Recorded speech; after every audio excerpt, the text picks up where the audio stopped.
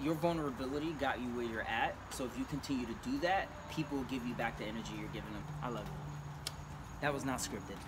I love you too. Do it for the love and I do it for the likes. If I sat around and waited until I felt good and ready and comfortable to film this video, I probably would have myself sitting here waiting for the longest. And you have to be uncomfortable to know what comfortable is, and this shit is not uncomfortable. But anyways, I'm doing it because this is Tasha Renee, and Tasha Renee is all about, what is it, vulnerability. I'm going to be sharing my 3 self-limiting beliefs that I am releasing and getting rid of, and not even stressing about, not even worrying about, because it does not serve me. That's it, and that's all.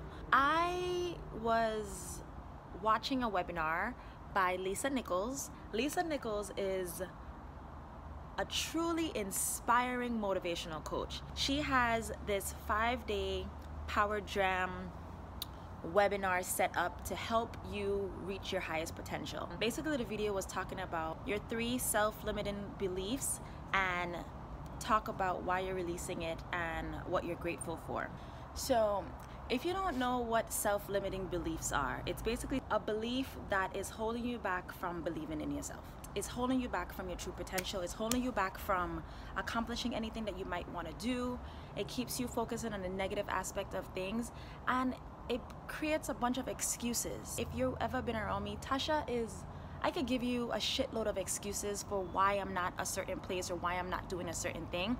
I am the queen of excuses, and I don't want to be that person anymore. I am just here to talk to you about my self-limiting beliefs and just put it out there that they no longer are a part of me, because I am moving forward from them. I read a quote from Mahatma Gandhi. I can't remember it verbatim, but it basically says, oh shit, my son is waking up. To be continued. Look at my baby boy. Hey. I'm back in the same spot 4 hours later, and I am determined to finish this video. So I was talking about the quote that I saw, and it basically said that, like, man often becomes what they believe themselves to be. So if you believe that you can't do something, you're probably gonna end up not doing that same thing. If you believe that you can do something, even if you can't do it at that moment, by believing that you can, you might eventually be able to do it. I want to crush anything that's holding me back, and I feel so pumped and motivated. Mind you, I was so nervous for filming this. I was like in my head trying to figure out, like, how do I say this, or what to say, or what self-limiting beliefs that I have. And now I'm sitting here talking, and I feel like one of my biggest self-limiting beliefs is that I am not good enough. I'm not smart enough. And I don't know what I'm comparing myself to, but for me to say that I am not good enough and I'm not smart enough, and it's like, Tasha, you are more than enough. You are absolutely amazing. You are such an inspiration. I can't say that I'm not good enough at all. So I am releasing the fact, I am releasing the thought or the self-limiting belief of me not being enough and not being smart enough. And when you think of a belief, like, that's something that happens from, whether it's childhood or just like consistent thoughts that you have in your head that turn into a belief. And the last thing I want to do is show my son that I am not pushing myself to the highest limit or pushing myself to my greatest potential. So for me to have a thought to say that I'm not smart enough or I can't do this, I don't want to have that out there, and I don't want to put that into the universe, and I don't want to have my son seeing me not at my best. And a lot of times when people grow up, they want to say, I want to break this generational curse because I don't want to be like my parents, or I don't want to do this and I don't want to do that.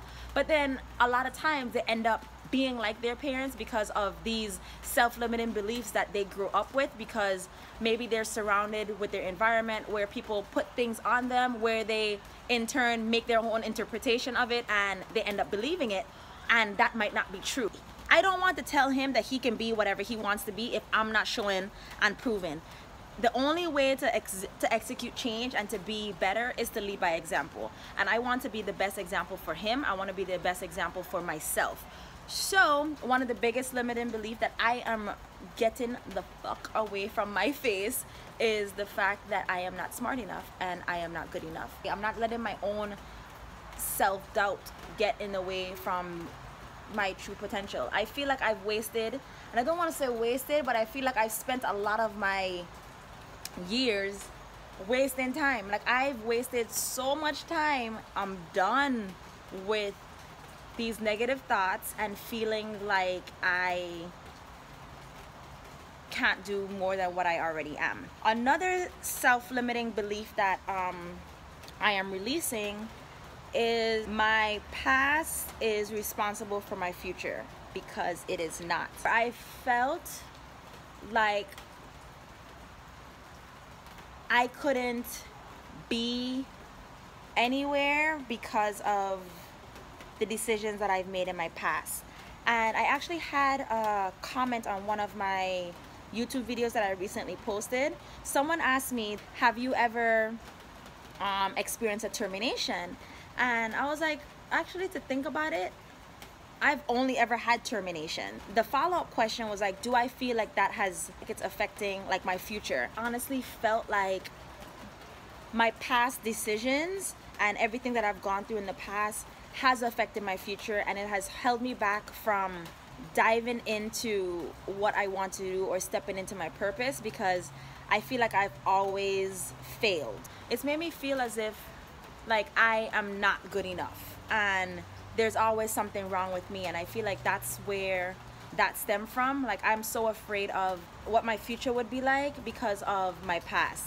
But my past does not equal my future. Like, past is already written in pen and you can't change it. I can't do anything. The only thing I can do is what I'm doing tomorrow and what am I doing the day after that. Like, what am I gonna do now?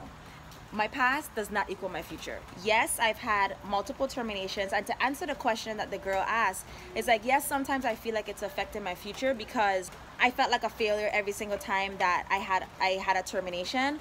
But in reality, every single termination has put me in a position to be where I'm at currently. Hold on, there's a quote that I have on my wall. I want to show you what my wall looks like. So I have this quote on my wall, and it's from Lisa Nichols. It says, I have nothing to hide, I have nothing to protect, I have nothing to prove, and I have nothing to defend. And if you look right here, it says, every phase of your life and career will require a different you. So that quote, the part where it says every phase in your life and every phase in your career requires a different you, that resonated so much with me, because I truly am not the same person I was 2 years ago, 5 years ago, shit, much less a month ago. And every phase in your life requires a different you. You're not supposed to be the same, and that's all a part of growth. And it's like, you know, when you sit in a pot and your shit growing, you have to get uncomfortable. I'm breaking the pot and I'm getting out, because I'm not the same person that I was then. So of course, every single decision that I've made in the past does not equal to who I am at this moment. I am great, and I am claiming it, and I believe it, and I know that it is true. Another one of my self-limiting beliefs, and it might be superficial, but to me, this is something that I've said so many times, is that I can't cook. And by me saying I can't cook is to the point where I believe that I can't cook. And this is something weird, because you know how to say, like, you gotta get a woman that can cook. Well, bitch, I don't cook. That's something that is going to change, and that is something that I am working on, because the last thing I want to do is not be able to provide sustenance to my body, to my kids' body, to my family's body. Just go in the kitchen and read a recipe. I can read, I can follow recipes, so there's no reason for me to say that I can't cook. I will learn. So I'm getting rid of the mindset or the self-limiting belief that I cannot cook, because there's nothing that's holding me back from saying that I can. So I can. Another thing that I realized, like, I'm literally sitting outside, right, by myself. There's so many people inside the house right now. I've always been very nervous of public speaking or speaking out loud. I've never really done like a Facebook Live. I've never been like on Instagram Live. I've never been live on YouTube. And I feel like it's so easy for me to sit outside by myself and record on my phone. I find it uncomfortable to make a live video. And that's my fear of seeming not smart or seeming like I don't have it all together, because in my eyes, when I'm sitting here and I'm filming, it's easy for me to go on a computer and chop up and cut out all the things that I've said wrong or all the stuff that doesn't make any sense. When you see me in person, like, that's like a real interaction. And one of my biggest self-limiting beliefs is that I'm not good at public speaking. The last thing I want is for any one of you guys to see me in person and feel as if I am not giving you guys the real me. It's so easy for me to push other people and to believe in other people. It's like, why is it so hard for me to believe in myself? The way how you guys send me messages and say that I'm an inspiration to you guys, I don't know why I can't believe in myself the way that you guys believe in me. Like, I legit have so many people writing for me that I need to write for myself the same way that you guys want me to succeed. Like, my voice does matter, and I felt so many times that my voice didn't matter because I felt like I wasn't smart enough, I wasn't good enough, or I wasn't ready. And it's like, if I sit there and wait until I'm ready, it's gonna take forever. Like, I might as well just put myself out there and friggin' ride the wave the way that it is. Yeah, I'm grateful for my experiences in the past, but I'm letting all that shit go because I am making way for the new Tasha Renee, and the only way that I can motivate and inspire people is by living in my truth. And the only truth that I have is that I am great and I am enough. Point blank, period. That's the end of the sentence. I am enough, and I'm not gonna sit around and wait for me to be in a better place. I'm not gonna wait until this lines up, and like, I'm done making excuses. So I want to just shout out Lisa Nichols because she is my sister in social media. She is my biggest mentor, motivational speaker. Like, she is literally the reason why I keep pushing. What happened? I just want to let them know that you also inspire me. You're an awesome wife. Thank you so much. Like, you do so much for me, and I hope I'm able to return that favor. If not today, someday. I love you. That was not scripted. I love you too.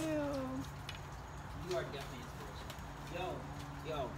I just want to bring up something I wanted to say in the car. I don't know if you remember, like a couple of years ago, I said to you, Tasha, I envision you being someone that will be traveling the world, having seminars and like talk sessions, and you're like, no. Can I cut you off for a second? I just want to let you know that shit's gonna happen. Please don't tell me you just said that. I didn't just say that, but so what I was saying is the fact that I have a fear of like public speaking and putting myself out there. Like, yeah, it's easy for me to sit here and talk because I'm sitting outside and I'm talking to myself, right? It's easy for me to go on a computer and just like cut and paste and like chop everything around.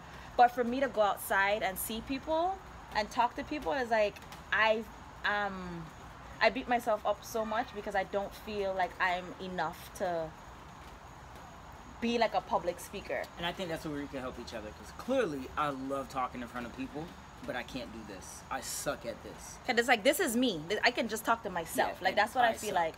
I'm talking to me myself. in front of people, I'll run it. I can push other people so much more than I push myself. So if people can see that in me, I should be able to see that in myself too. Yo, the other part though is like, your vulnerability got you where you're at. So if you continue to do that, people will give you back the energy you're giving them. So there's nothing wrong with you starting public speaking and be like, I'm really nervous right now. I'm really trash at this, but I'm going to try. And guess what? They're gonna be like, you got it, let's go. And then you'll be fine. I'll be honest, that's how I get through every public speaking. Oh man, I really just tripped up on that word, didn't I? And the audience laughs. I'm Just like, be all right, yourself. moving on. Yeah, you're fine. I appreciate Love you. you. I love you Tacos too. are done. Do you want me to make your plate? Yeah, I'm gonna come and eat some now. So yeah, those are my self-limiting beliefs, and I hope I gave you guys 3. Stay tuned for more videos of me unboxing, unraveling, trying to figure out who I am, and crushing all these self-limiting beliefs, because I have unlimited potential and so do you. What are some self-limiting beliefs that you are releasing, and what are you going to be embracing now? I want to know that. Thank you guys so much for watching. This is Tasha Renee. Don't forget to subscribe to my channel. Hit that bell so you're notified every single time I upload, and I will see you in my next video. Bye guys.